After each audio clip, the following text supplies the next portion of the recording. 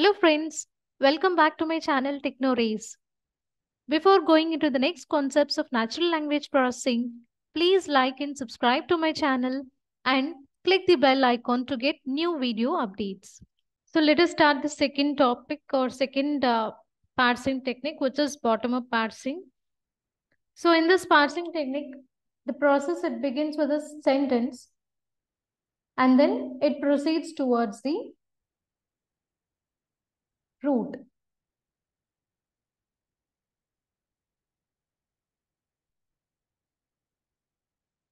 And the second type of parsing technique is bottom-up parsing. So here process it begins with a sentence and the words of the sentence is replaced by relevant symbols.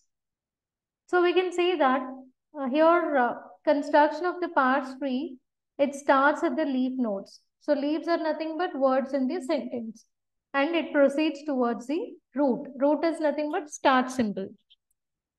So when can we say that the parsing is successful?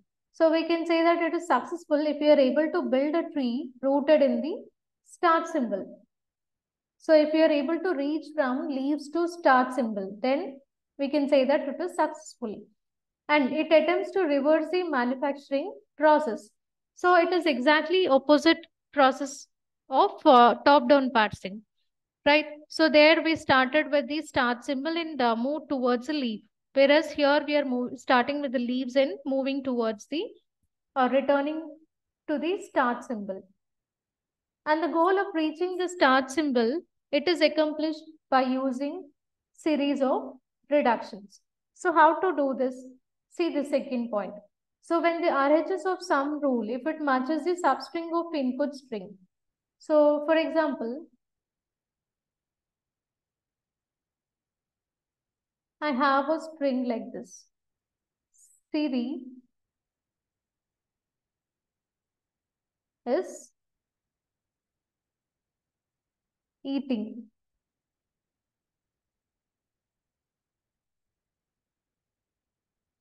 This is my input string. And I have a production like this. Auxiliary verb equal to is. Sorry, this is not equal to, it derives is.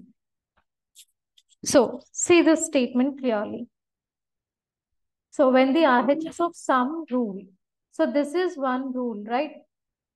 So, this is a rule. What is RHS here? Is. So, when RHS of some rule matches substring of the input string. So, substrings are series one substring of this is and eating. So, there are three substrings in this complete sentence. So, if there is a match with, so here, if this RHS is matched with the substring of the input string, then the substring is replaced with LHS. So you need to replace this substring with LHS of matched production. So in that case, you need to draw parse tree like this. So we are starting with the leaf nodes. So is, you need to replace the C with LHS of the matched production. LHS is auxiliary verb. So you need to construct tree like this. Is should be it should be replaced with auxiliary verb as this is LHS of the matched production. So in this way, you need to repeat this process until start symbol is reached. So we'll repeat this process or we'll construct the tree from bottom to top until we reach the start symbol, which is represented with S. So this is the process in bottom-up parsing. So let us see this with example. The example is John is playing game. Remove the CA. John is playing game. And so what is our process in bottom-up parsing?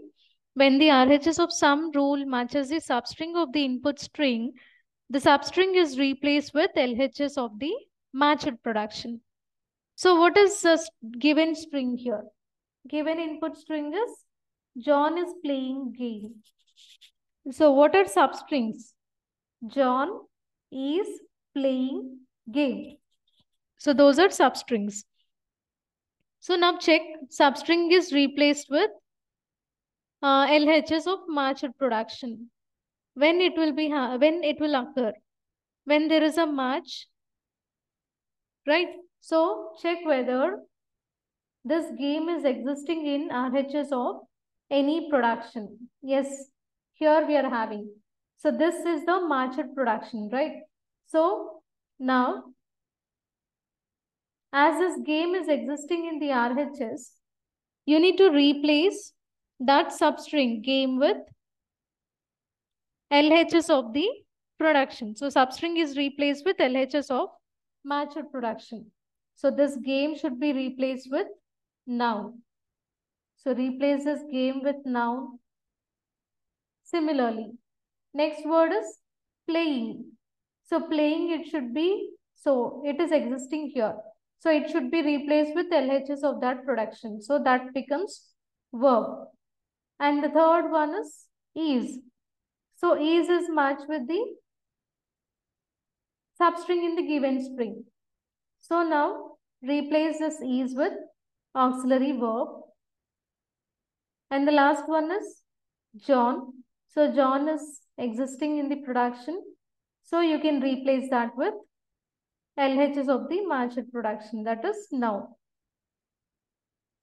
Okay, so you need to repeat this process until we reach the start symbol, because that is our goal in bottom-up parsing. Okay, in step 2, check whether noun is existing in RHS. Yes, noun is existing in RHS, so replace that noun with proper noun. So replace noun with, noun is existing in 2 places, right? So you can either replace this noun with nominal, or you can replace that with proper noun. Because finally, in both the cases, we are getting NP only. So for this example, you can apply either of the rules. So here, noun is replaced with nominal. So noun is replaced with nominal. And check whether verb is existing anywhere. No. Auxiliary verb. So auxiliary verb alone is not existing. It is existing with NP and BP.